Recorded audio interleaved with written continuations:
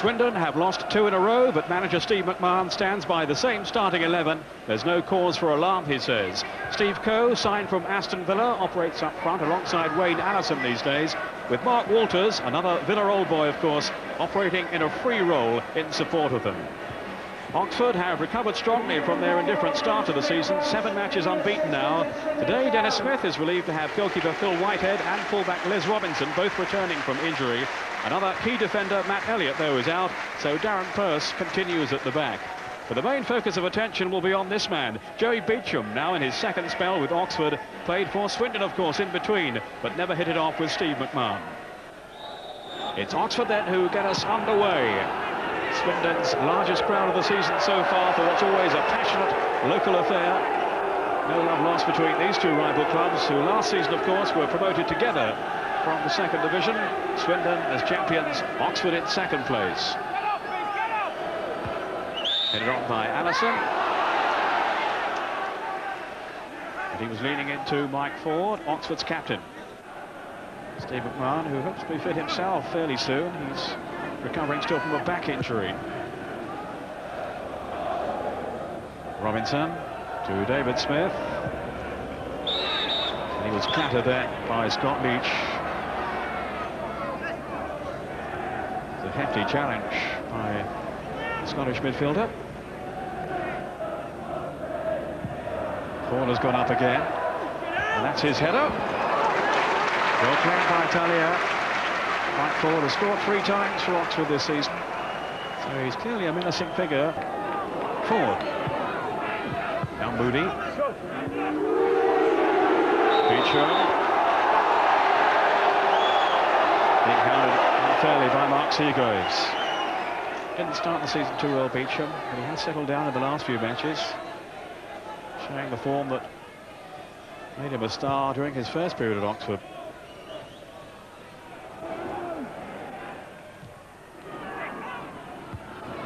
Culverhouse to Walters.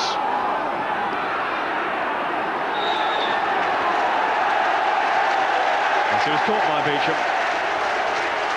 And the referee, quite rightly, has given the free kick to Swindon. Even though it's Joey Beauchamp who's down on the ground. But he went in rather recklessly then on Walters. Certainly nudged him over. Who clears for Oxford, only as far as Scott Leach. Now Walters. Leach again to Coe. Showing a lot of mobility, Steve Coe. Here's Walters. Better football from Swindon. Walters with a chip, but didn't deceive Phil Whitehead. Way by Ford to fight Moody. This is Culverhouse. Beauchamp claiming he was tripped. It was surely only a stumble, though. Nothing malicious there from Culverhouse. Beauchamp simply ran into him. He's getting a bit stoked up, Joey Beauchamp. He's coming in for some fearful stick from the crowd. Here's Culverhouse. Beauchamp going in very aggressively. He's walking a bit of a tightrope here.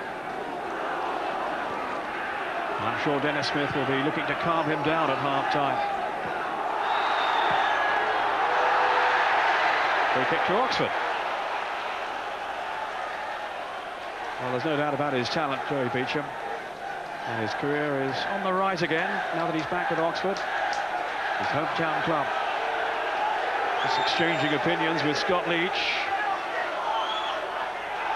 And 1 or 2 of his teammates just trying to get him to compose himself, to calm down now.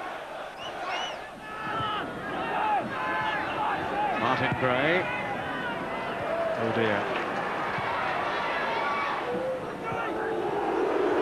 Beauchamp.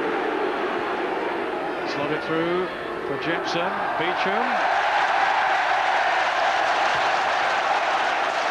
He's not going to get a decision there.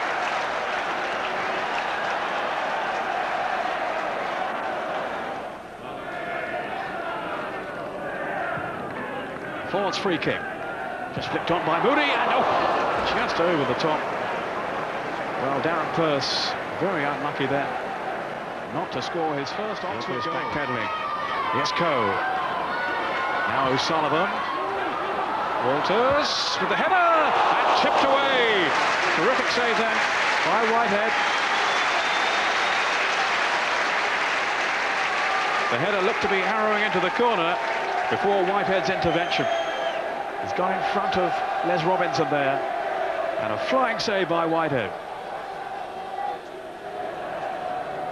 Walters closest to a goal so far for Swindon. In goes Horlock, and it's squeezed over the line. Kevin Horlock.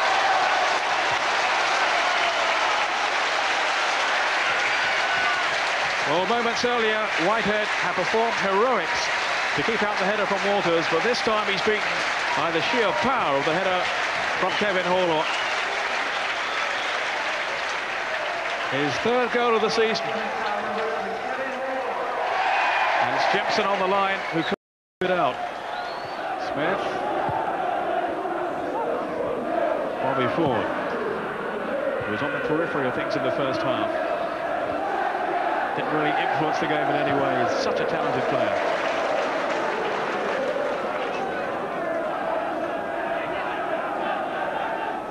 Moody.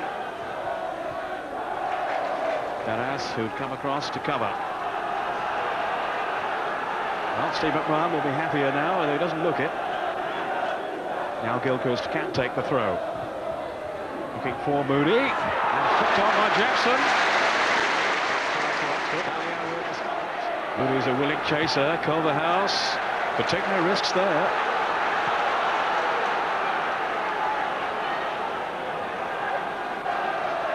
Jepson again is hovering just behind Moody, hoping something will come his way.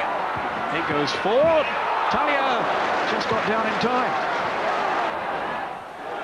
Well, here is the chance then that came Oxford's way. It's all very untidy. That's the header from forward, spectacularly kept out by Talia. Beauchamp. Walters, still Beauchamp. Good little run.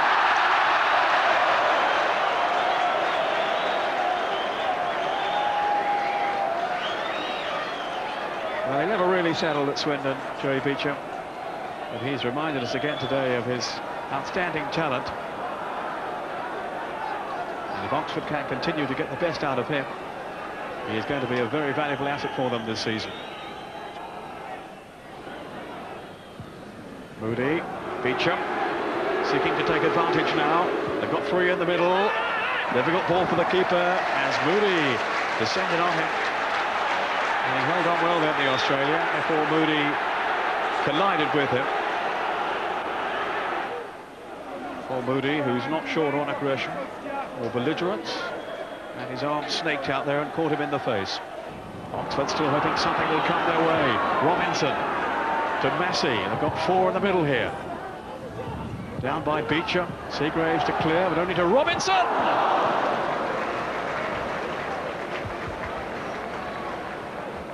It was fairly well wide of goal in the end.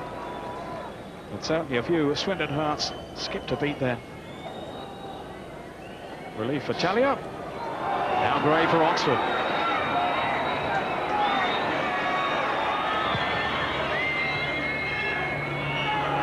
Seagraves under pressure from Roche. And he couldn't afford to be complacent there. A shorter throw this time to Gray. And flicked in over the top by Ford. Right in front of goal. Well, a glaring miss. He could have rescued a point for his team there. An amazing let-off. Gray, who called it over, and Ford, right in front of goal, steered it over the bar. Just simply had to score there. Little flick on, and he couldn't take